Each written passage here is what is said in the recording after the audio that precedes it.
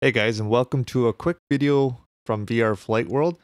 Today we're just going to be going over a quick tip on how to get rid of some of the stutters if you're having stutters in X-Plane 11 with VR.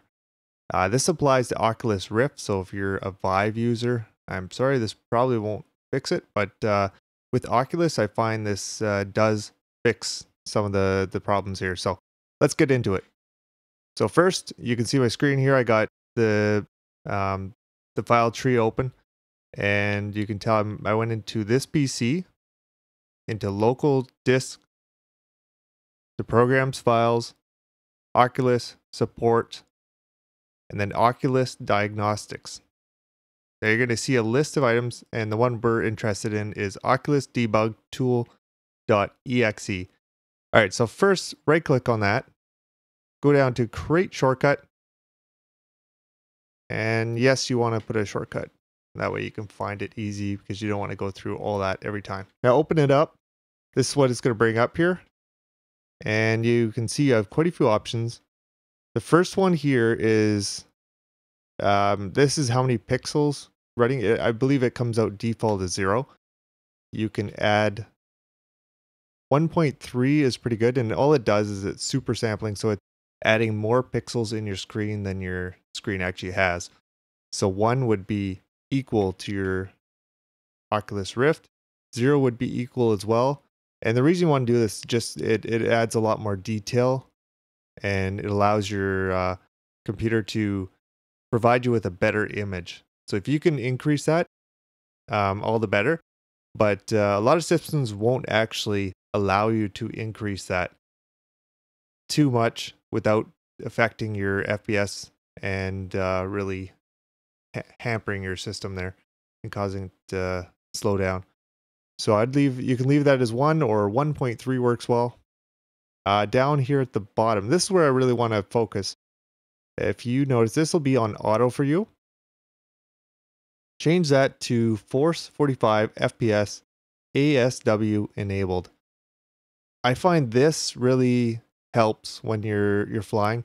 You'll get some stutters here and there when it's on auto, and it seems to be when it's transitioning between something that has no scenery, or maybe you have the sky and there's nothing in the sky. And then you go to something very detailed like the cockpit, or you look over at the hills, or you look at some of the buildings.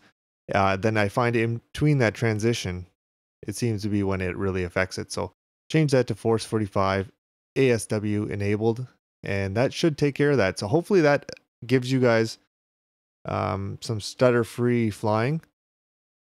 So it really did help me, and hopefully it helps you guys as well. The other section here, I'll just mention this before we get out of the tool here, is the visible HUD. If you're having issues and you don't know what's causing the issues, you can't tell what speed you're running your system at, go into the visible HUD, open it up, and put it on performance.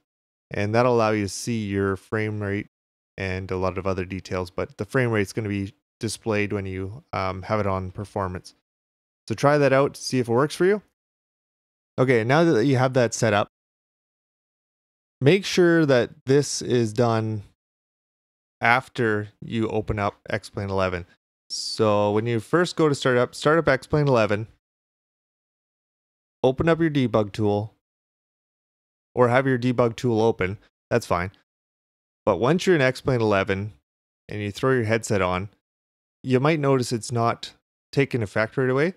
This is because usually you have to adjust it while you're in X-Plane 11. So if you open it up, actually get right into your flight.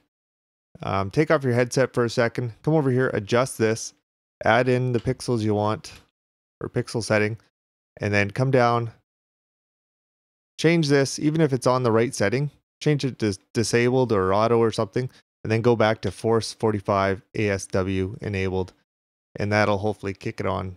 And that should give you a smooth experience. It does for me, and I hope it does the same for you.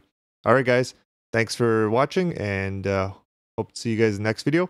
Also, check us out at vrflightworld.com. That's vrflightworld.com. We also have a podcast, And you can find us on iTunes. Thanks. Talk to you later.